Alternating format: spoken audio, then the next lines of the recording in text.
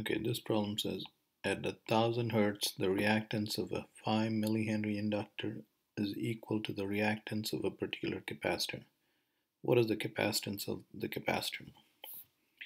Okay, so what they're telling us is XL equal to XC at this particular frequency, that is omega L equal to 1 over omega C. So the capacitor is what we're trying to find. C is 1 over omega squared L. Okay, so let's and omega is 2 pi F square times L. So let's put in these values. 1 over 4 pi square F square 10 to the power of 3 Hertz square. L is 5 millihenries.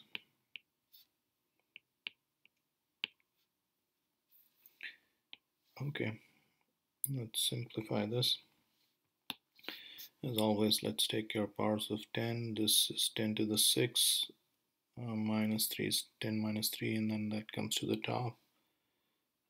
That becomes 10 to the minus 3. So C is 10 to the minus 3.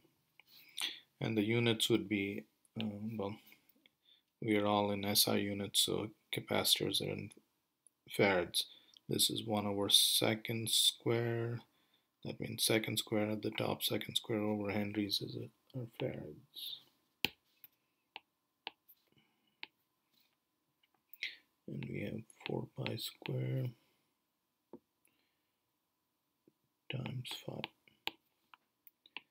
Okay, so let's see what this works out to.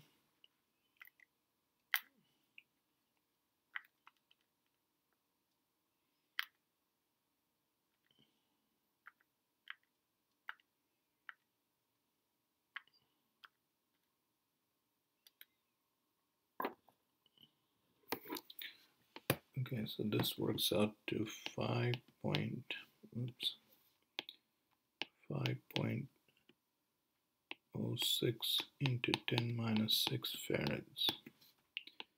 So the capacitance is 5.06 microfarad.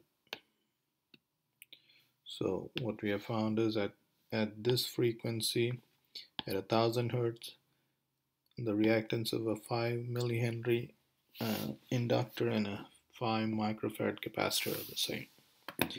Okay, that finishes this problem.